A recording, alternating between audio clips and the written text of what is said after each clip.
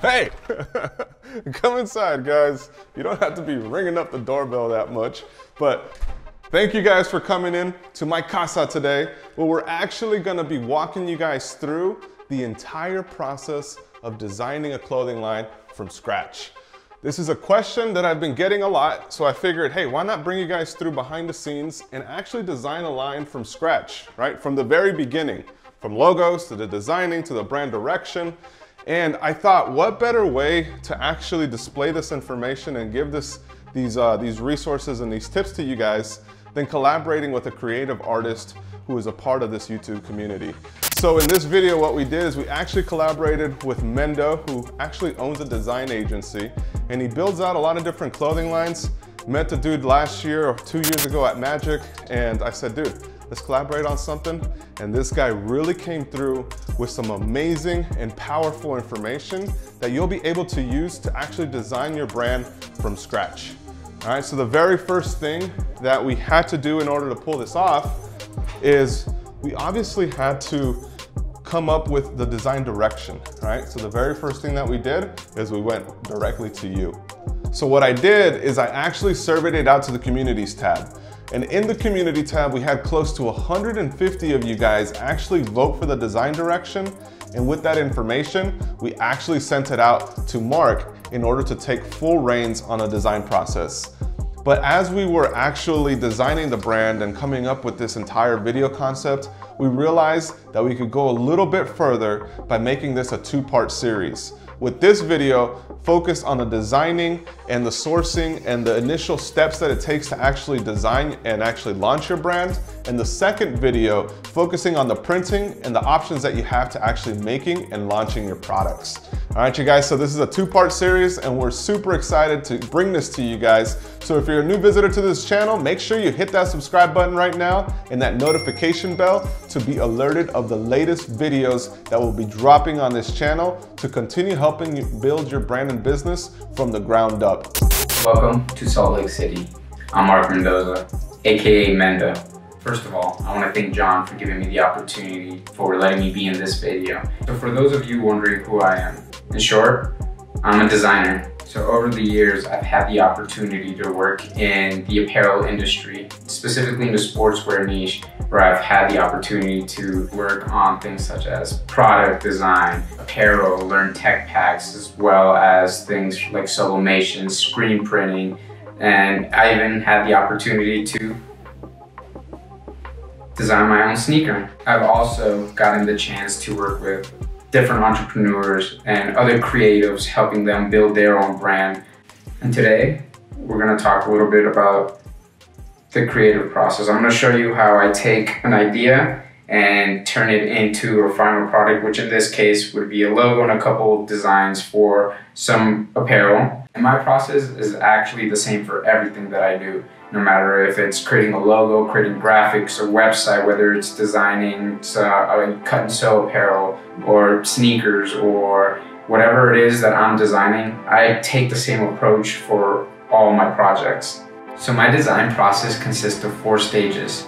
Number 1 being my understanding phase. Number 2 is what I like to call my research phase. Number 3 is when I actually go in and start exploring, designing, and number 4 is refining. So let me take you along with me as I take an idea and we start a brand and how you can apply it for yourself as well. So this is actually going to be the foundation of my brand. So this is where I'm going to get my idea for my logo, for all my graphics, even for the name if I didn't have a name. So what I want to do is I want to start writing any words or any phrases that I want people to associate with my brand.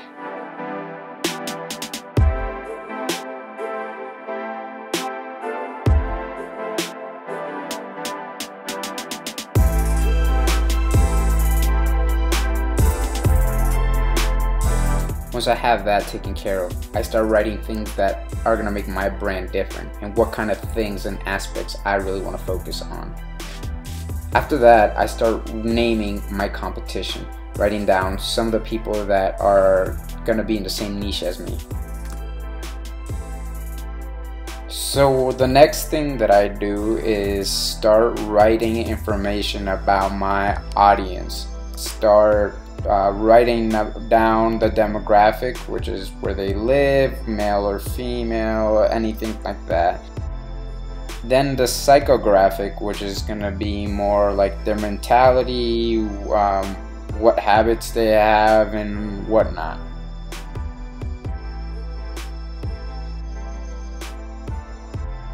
And then from there, since I understand that I am building a brand, I'm gonna write down what specifically my audience wants and needs and how I could kind of help them with that. And then I also write down what they're familiar with, so that way I can see what ecosystem they are gonna be in. And then once I have that, I take the information from both what I want and what my audience wants and kind of see what things they have in common, and I start writing what words would be able to describe the brand and between what I want and what they want. And then my challenge next is finding out how I can communicate this. So as we were building this line, we had to decide which t-shirt blank we wanted to go with. And we chose Bella Canvas, and we actually chose their fast fashion collection as well as some of the fleece items that they have available. And the reason that we chose them, guys, is they have a very consistent print when it comes to whether you decide to do DTG, which is direct to garment printing, or whether you decide to do screen printing. You know how the end product will look. Very great quality feel, and obviously the cuts and silhouettes will really accent what Mark created and is creating when it comes to the designing of the line. So now that we have our t-shirt blanks, we're one step closer to actually launching this brand. So now I'm actually going to jump onto my computer and start the research process of this project. And I'm going to start off by researching my competition. I'm going to take a look at some of my competitors, what it is that they're doing, and I'm going to write down every little thing that I notice about them. So everything from like what kind of photography they're using, what kind of pictures, what kind of colors, what kind of words, what their videos look like, what their website looks like. So every little thing that I notice about them, I'm going to write down. And then I'm gonna also repeat the exact same thing with the brands that they are familiar with as well. So the next thing I'm gonna do is actually jump onto Pinterest and start saving some images, some photos, anything that really depicts a mood or really encompasses the ideas that I had when I was writing down the words that I wanted to describe my brand and the words that my audience would also want my brand to be associated with. So in the next part of my research phase, I'm actually going to take a look at color. And so I'm going to jump onto Adobe Color and start taking those same exact words that I was using on my list and start seeing what colors are associated with them.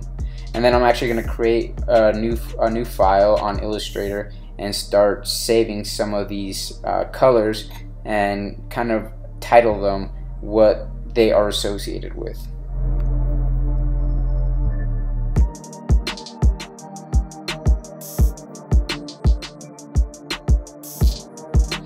Once I have all my colors picked out, I kind of start using different combinations. I actually start checking out the balance with certain colors, because not every color should be divided equally. Some should have more presence than the other. And so I play around with that to kind of get an idea.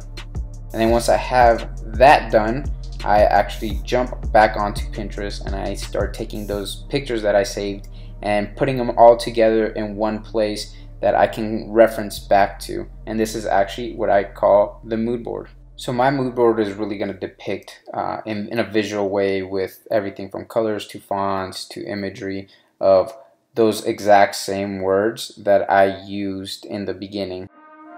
So now I'm actually going to get to the creation part of my process. So now that I have my mood board, I'm actually going to continue to reference it. And those same exact words that I had, I'm going to try and depict them in a visual way and in more of an iconic way through the logo. So I start sketching different ideas. I don't really have a limit to how many sketches I do. I always just sketch. Sometimes I even come up with ideas that shouldn't belong, but I will take them out later. Once I have my sketches done, that's going to be my foundation for what I'm going to create when I go on Illustrator. So I actually take my sketches and I start creating them in a vector format by using Adobe Illustrator, and I will continue to do this with all my different ideas. Once I have my idea set up, I pick the best one and I actually start refining it. So I refine that specific design, I start messing with it until I get a design that I am happy with. Once I have that design, I start retouching it a little bit, making it a little bit more compositionally strong, and then I start making variations of that same logo. And then once I have those variations done, I actually jump on to the design part of the t-shirt, the apparel, which is taking the idea from the logo, and it's also taking ideas from my mood board and everything that I've saved, and coming up with different designs that would be able to visually communicate that.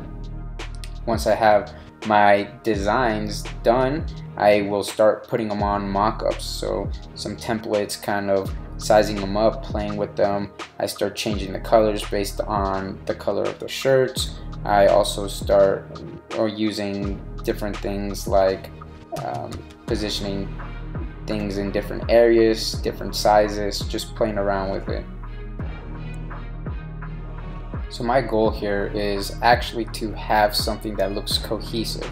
So I know that I'm trying to communicate an idea, but in that communication part, I also want everything to look like it goes together. I want my line to be a whole collection. So that is one thing that I really focus on, and then I do that by using very similar graphics. I do that by using a similar color. So there's many ways to kind of do this.